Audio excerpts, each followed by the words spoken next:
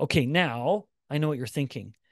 Since this is the metabolic classroom, you've been waiting to talk about whole body metabolism and insulin resistance. Well, unfortunately, there isn't too much on that topic, but what has been done is worth mentioning. One study showed creatine can reduce blood glucose spikes after or in the midst of a glucose tolerance test, providing some pretty strong evidence of improved glycemic control. Indeed, there's a mechanism that has been revealed, which is that creatine supplementation can enhance GLUT4 translocation. Now, you'll recall from earlier discussions, because you're such clever students, that when the muscle takes in glucose, it does so by opening this transporter that is called the glucose transporter 4 or GLUT4. Normally, that's only going to happen when insulin either comes and knocks on that door of the cell or the muscle cell is contracting and relaxing, like during exercise.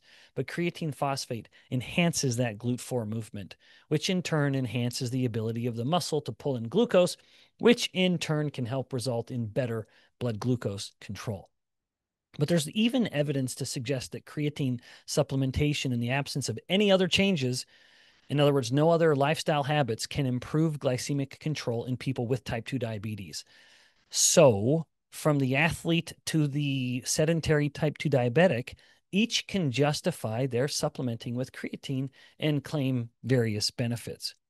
Now, speaking of benefits, before we debunk a common creatine myth, I want to take a little moment to teach you about some of the lesser known benefits that most people, even some of these fitness supplement enthusiasts, might not know about. Because beyond powering ATP regeneration, creatine has remarkable effects on cellular health that could explain why it's so promising for myriad problems, including things like Alzheimer's disease.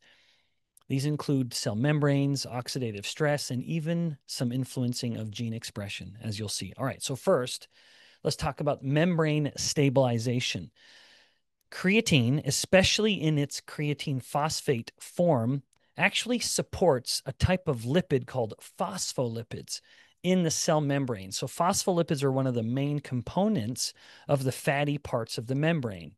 And when the phospholipids are supported, it makes the membranes more robust. This is like reinforcing the walls of a fortress.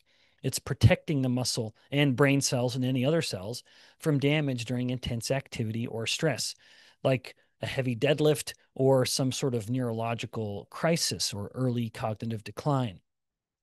A 2000 in the year 2000 published review in physiological reviews showed creatine integrates into lipid bilayers, which is the structure of the cell membrane, reducing the leakage of harmful ions and preserving the integrity of the cell. So this is something that could really be a game changer for neurons in Alzheimer's, where membrane damage can very much disrupt signaling along the membrane of the neuron. Now, second, I mentioned there's the ability of creatine to reduce oxidative stress. Oxidative stress happens when reactive oxygen species are produced and then just begin bouncing around like a harmful pool ball, banging into various molecules, proteins, lipids, DNA, etc. In this regard, creatine acts a little bit like a shield, indirectly boosting antioxidant enzymes like a big one called superoxide dismutase, and maybe even directly mopping up some of these rogue molecules. In fact, creatine supplementation was shown to cut oxidative damage in muscle and brain cells. In a 2002 study showed it scavenges these superoxide radicals. And the superoxide radical is it's essentially the first product of what we call reactive oxygen species. There's a series of events where one reactive oxygen species becomes another and then becomes another. When we talk about the superoxide radical, we're talking about it at the very beginning. This is huge for Alzheimer's, where oxidative stress has been shown to really be one of the having a ravaging role in the neuron. By stabilizing mitochondria and curbing these harmful molecules, creatine could protect the brain cells, directly tying it into some of the benefits we've discussed.